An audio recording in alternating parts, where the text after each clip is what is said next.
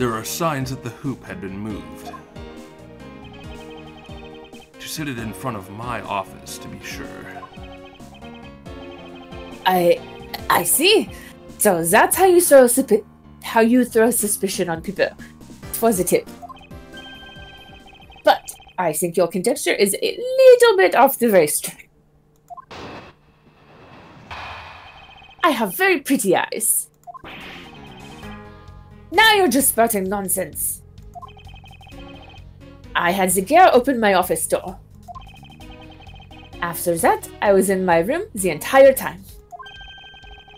You don't have a single reason to suspect me. So, he intends to claim his innocence to the end, does he? Most criminals do, sir. I'm as pure and innocent as my jacket. And Miss Bird is as dirty and guilty as the jacket she wears. My jacket's not dirty, I'll have you know. I just washed it yesterday. Please calm down, for I intend to show who is the one truly covered in slime here. Me, I promise.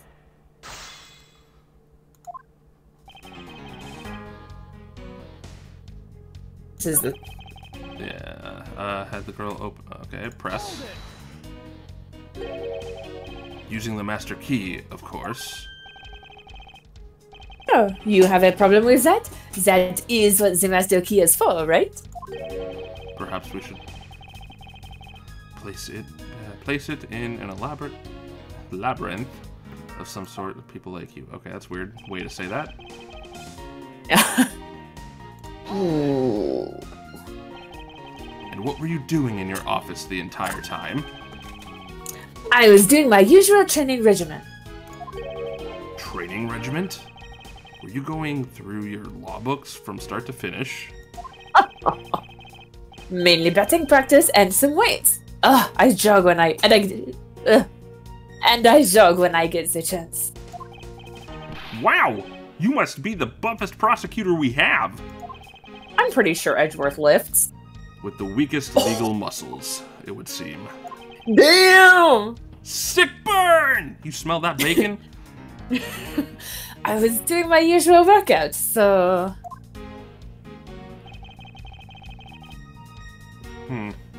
Single reason to suspect him.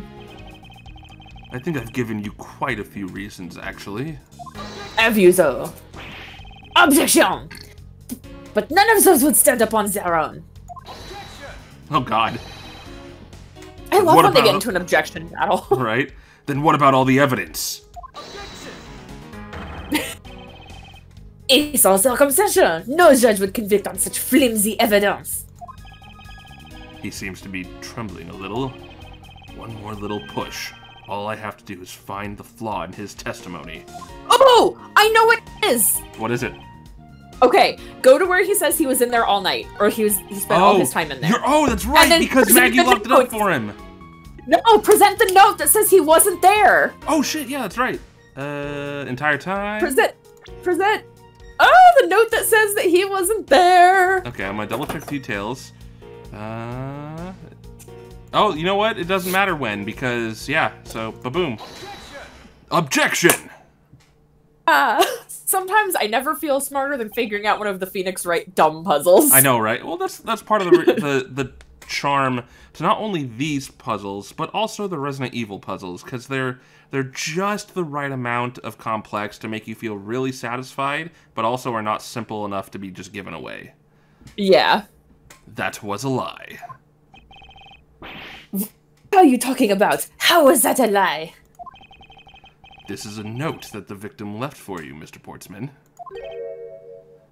A note? It was left under your door, or did you not notice? And right here it says, "But you're out." Giving my sweatband a run for his money. You were not in your own. You were not in your room when the victim came to call on you. So then, where were you and what were you doing? Shall I explain it in full detail for you? You were busy snooping around in my room. The very room you had Miss Bird open for you. What was that? That was my alarm. Oh. That's just nonsense! You have no evidence that I made the girl open your door for me. Oh, but I do. I have very decisive evidence. No way! This is proof positive that you had Miss Bird open the door for you. Is it the fingerprints on the door? Is it the fingerprints on the key? Yeah. I think it'd be the... Because it only has her prints on the key. But her prints are missing from his door. Oh! That's true. You're right. Take that! I had your door dusted for prints. My door? What for? Come on, I bet you didn't find anything. You sure are good at wasting time. You're right, I didn't find anything. And definitely not Miss Bird's fingerprints. Yeah! Her prints? What does they have to do with anything? Let's put it this way. If she really was the one who opened your door, then her prints should naturally be on the doorknob she touched. Further, all of the prints on my office door's knob have been wiped clean off. I can only assume it's because Miss Bird's fingerprints were on it. Don't you think it's time you gave up your charade? We know you... Would say charade. Yeah. It took me a second. I was like, wait, don't say charade. We know you you stole into... We know you stole into my office with the intent of stealing something from... I wonder if I should say you snuck into my office. Yeah, it's supposed to. It's... Oh man, my brain broke when I hit stuff like that. It breaks me. I'm gonna skip. And Detective Faith found you out. Possibly because he heard sounds coming from a room whose occupant was on leave. Mr. Portsman, you killed Mr. Faith to silence him. And I had the misfortune to return when I did. You had to threaten me as you escaped. As I said when you had the gun to my back. No one gets away with committing murder in my office.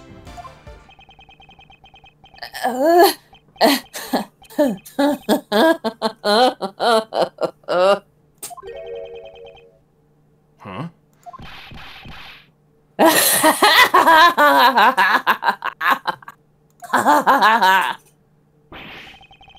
And just what's so funny, pal? That look of stiff seriousness on the face of this office's finest prosecutor. As he makes a huge mistake in accusing me is simply too much to bear. There's just nothing else like it in the world. What? Mr. Edgeworth just explained it all and he even backed it up. You're the murderer. Stop trying to be slippery and just admit to the crime already. And as I said earlier, it's also circumstantial, so full of conjecture. You say you checked my doorknob for prints? Well, I can readily confess that I had wiped that knob down as well. Huh?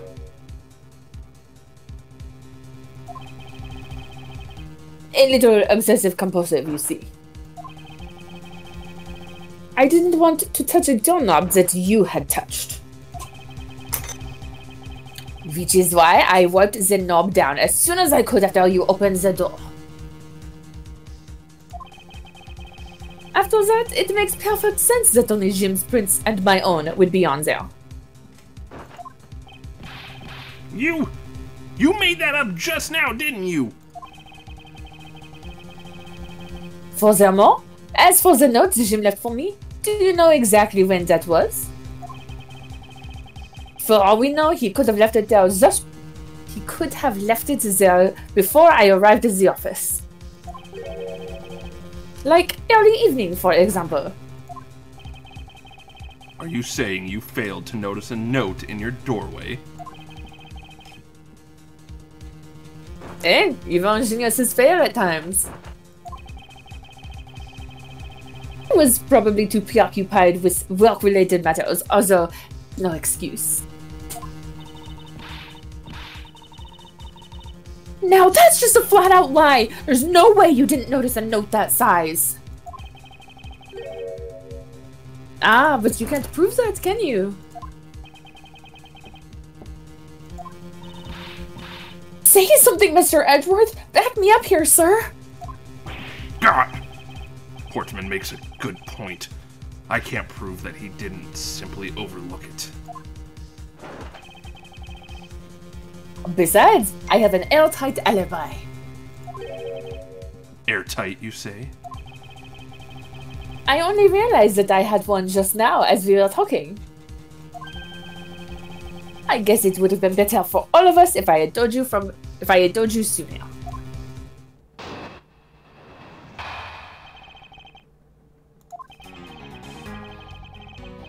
If memory serves, you came back to this office at around 2 AM, correct?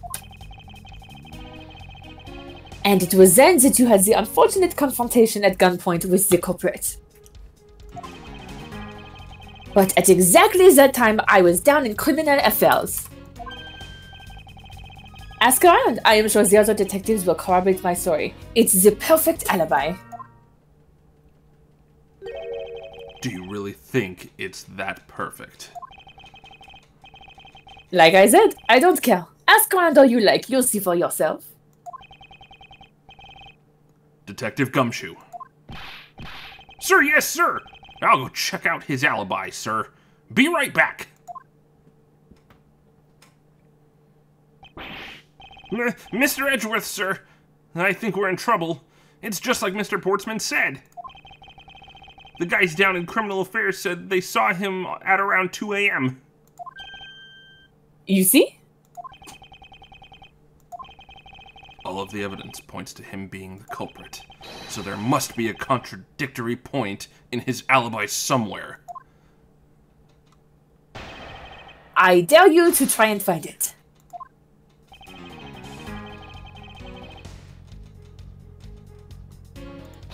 Yeah, press all of his statements, just see what he has just to say for himself. Are you sure? It's really important to me that you're spot on with the time. I remember checking my watch then and make no mistake. It was 2. Ooh, giving testimony like a pro. Okay, so you came back to your office at 2.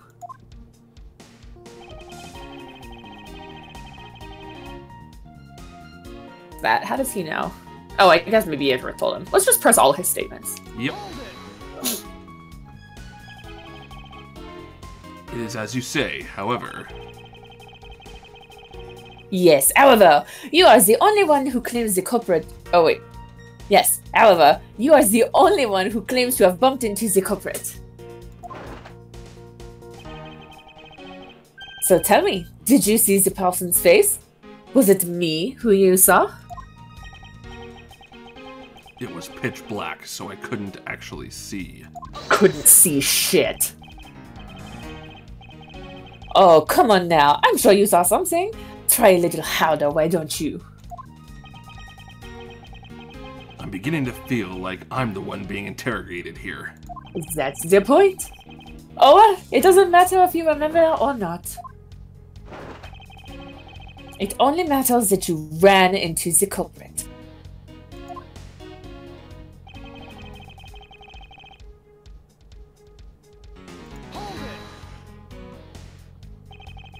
So you paid the Criminal Affairs Department a visit. Yup. Right after I left the prosecutor's building, I headed straight for the precinct. Wait a second, didn't he say that he was in his office the whole time? Yes, he did. Okay, so that was the last one. All I need to do is press him. Okay. which we did ask around, so... Let's see, what do we got here?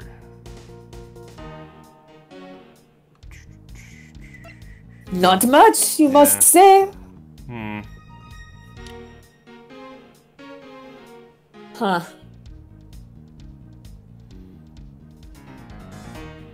Well, it's like I'm gonna open up my trusty walkthrough. I mean, brain. Yes. I must consult the logic center of my mind palace.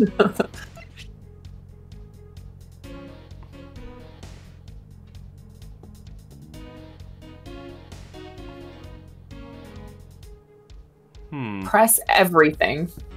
Oh, everything? Yeah. Wow, I didn't press the very last one. Yeah.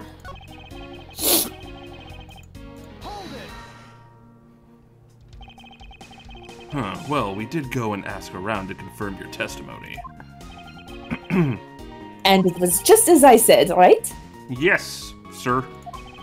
A number of detectives said they had saw you at around that time. I have the perfect alibi. That's the ace I had up my sleeve. Ah! Impossible! He actually does have the perfect alibi. What's wrong? Why is this sudden look on your face? Can't you say anything back, Mr. Edgeworth? I think we've reached the end of the line and it's time to get off this crazy train. User!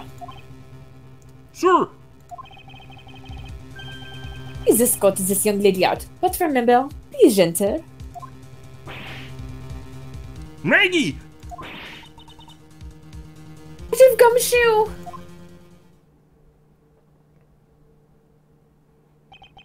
A second!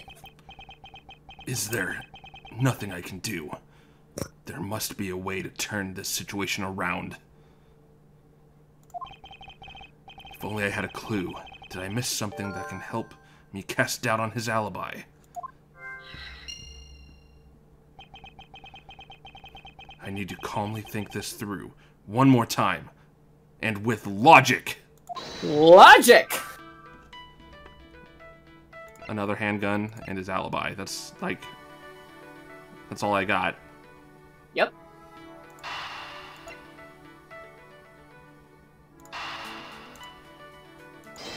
Oh, and they are precinct-issued handguns, too, that was used. Oh, yeah. There were 2 bullets left at the scene of the crime. One that robbed Mr. Faith of his life, and one that nearly robbed me of my jacket. It's a very nice jacket. However, the murder weapon only shows signs of being fired once, meaning that it is entirely possible that a second gun was used in my office tonight. But, seeing as how the killer had to steal Mr. Faith's gun, I doubt the killer had another gun up their sleeve. Therefore, the second gun could have been the property of an entirely different person. Which could mean that there was another person who paid a visit to my office tonight.